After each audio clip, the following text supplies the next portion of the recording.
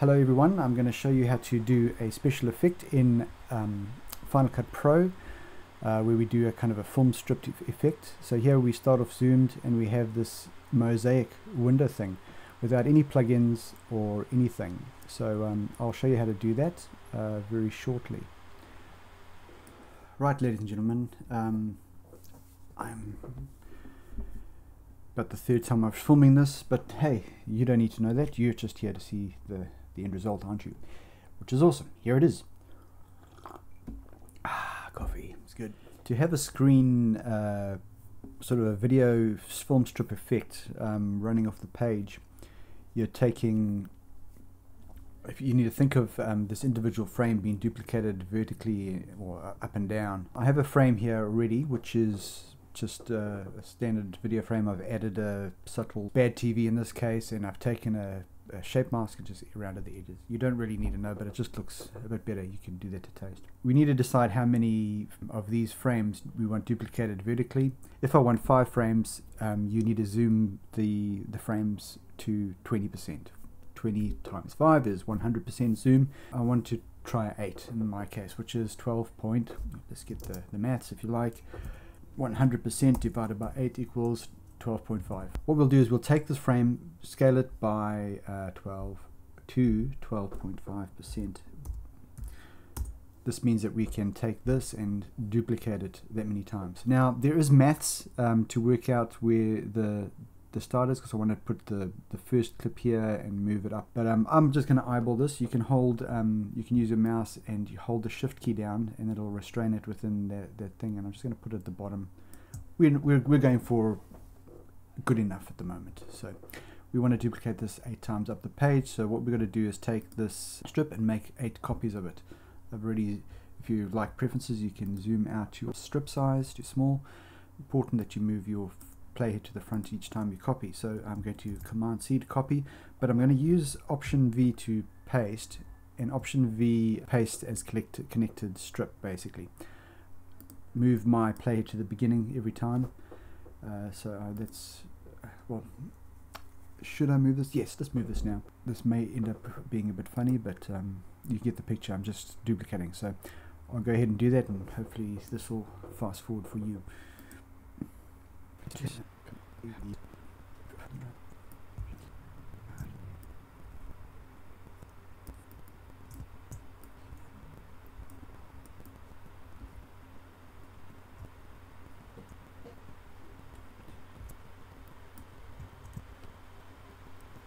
Let me have another sip of coffee. Okay, so if we take a look at this as it is, it's pretty boring. You just see them playing, you know, the things, but what we want to do is like a staggered effect going up the page. And to do that, you just basically offset each of these strips by a few frames. So to stagger these, we take all of them because I want to sort of stagger them in a cascading way. If you go to the period key on your keyboard, or the angled bracket facing to your right, you can move them up and down by 1 frame or 2 frames. I think I'm going to go for about 3 frames this time. So let's go 1, 2, 3. Hopefully that's okay. We'll try it, and we'll select all the other keys, all the other frames except 1, 1, 2, 3, and again 1, 2, 3, and again 1, 2, 3, and again 1, 2, 3, 1, 2, 3. And 1, 2, 3. So there you go. You can see the staggered effect. That makes it look a bit better. Let's just see how that looks. So I don't like the fact that it's taking so long between the transitions to go up. I don't like that slow effect. I want it to be a bit closer. So let's just select them all. I will move them back. Let's try 2 frames back. So now the comma key, 1, 2. So this you just need to taste. Again, just selecting all but the previous one. I'm not sure, did I select that last one? Oh, 1, 2. Hopefully I did it right. 1, 2. 1, 2. 1, 2. Okay, let's try that again. Let me just see, this will probably help. If I look at the frames, they should be equal. Yeah, that's fine. So let's look at the playback. Should look beautiful. Yep, that's what I'm after. So it looks like the frame is sort of going up the page as it plays. Good. The next thing we need to do is try and get them in a more manageable state. This is just one clip.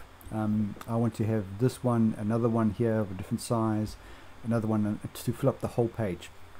So to make that manageable, we take all of these clips and we make it into a new compound clip. So this is going to be campfire 8 high, so 8 frames high campfire, just for future reference. And there I have one compound clip, which makes it a lot easier to manage. Okay, so that's cool. I'm going to go and do some others. I'll probably fast forward, but I'm going to try and make a few more clips so that we can fill up the whole page, and then we'll carry on. Thank you.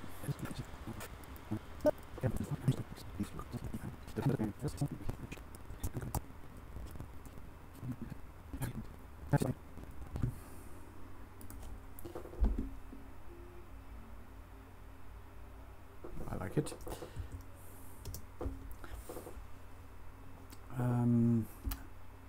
Compound clip. I've got a very short clip this time around, so I'm going to do something a little different. I think what I'm going to do is duplicate this so that it loops around a few times. So let's copy that.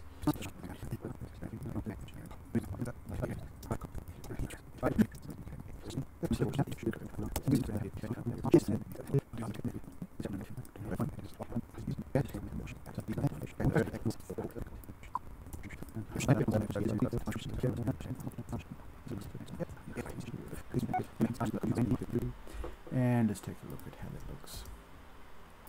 Looks beautiful. Well done, Opa. Perfect. Cool. So there's another one of those. Once more, grab new compound clip.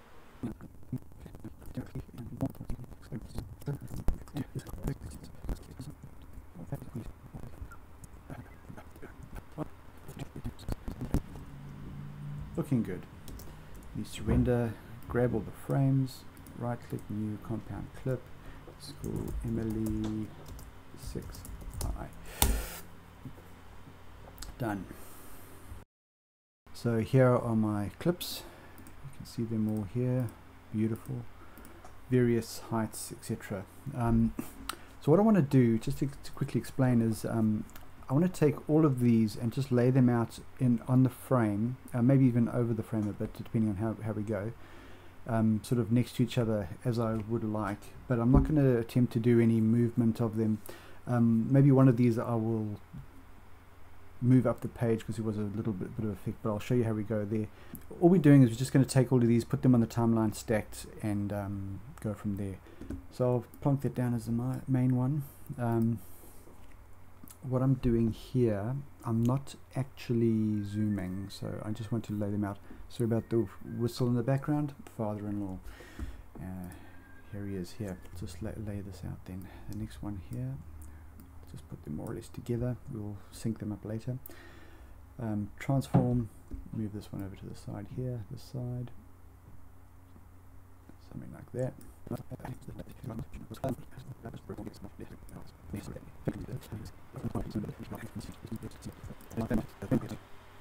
Zoom these. Okay, that's okay for now. What I want to do is move. I want to animate this this one by itself, like move it down the page so that it looks like it's actually skipping its sync, as I've mentioned earlier. But what I want to do first is I just want to make sure that I've got all my get to a point where all the frames are showing.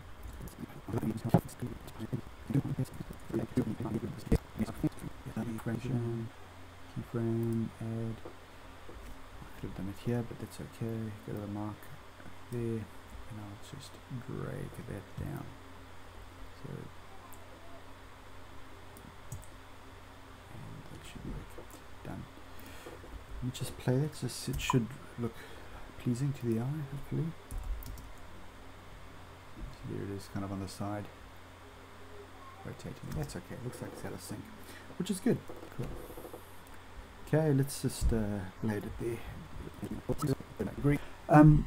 So what I want to do now is I want to start off zoomed in on one of these frames here, 100%, and I want to sort of zoom across here and then zoom out and see the whole picture. To do that, I'm once again taking all of these compound clips and putting them into one compound clip. So let's do that. New compound clip. Master clip, for want of a better name. Cool. So now we have one big clip. Somewhere over here at the beginning, I want to let it roll in for a little bit. Say hi maybe. Then at this point, I'll put a keyframe in for the thing. So I want to first of all zoom in to a frame. Right. So we are now fully zoomed in on the one frame I'm interested in. Position. Yes, please. And I want a scale keyframe right there. Cool. So let's play a little bit in. So at that point I want to have the same keyframe, so I'm going to open up the keyframe video animation, edit, copy keyframes, edit, paste keyframes. Okay, that should be smooth. Beautiful. Okay, I'll play it a bit more. Not too short, but we can adjust the timing later. I want to zoom to at least the left side picture, like so. So that should be okay. That's good. What I do want to see is that side one go up, so I might just go back into that soon. Let's just close the video animation because I'm more or less happy with the timing. So I want to grab that, let's go jump into the compound clip and I think it was that one. I want this timing to be much later in the clip, so let's go to view, show video animation again. I'm going to smudge this a bit, I think. Let's close this. I'm going to put the keyframe in. Let's move these keyframes to here, into here. And I'm going to move the whole thing down. Let me just see what it looks like. Yeah, that's okay. Right, so what I'm going to do, exit this. I think we were at that mark anyway. Just move this over here. This is called Smudging 101. Put that over there so that it appears later. We don't see it at the beginning of the animation anyway, so let's go back, see what that looks like.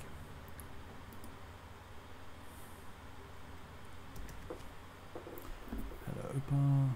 Zoom out to the side. Oh, we're not quite right there.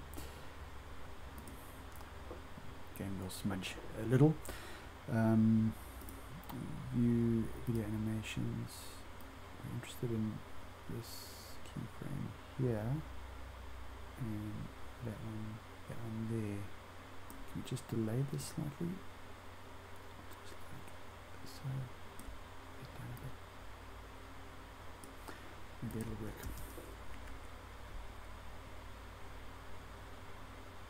That's okay. It should, yep, there we go, that's what I was after. Okay, I think we're done. I will, let's just give this a moment to catch up with the rendering, and then we can play it back in full screen. Here we go, hopefully this works out well. Whistle a happy tune, my China, and you will feel better. Cool, I'll leave it at that.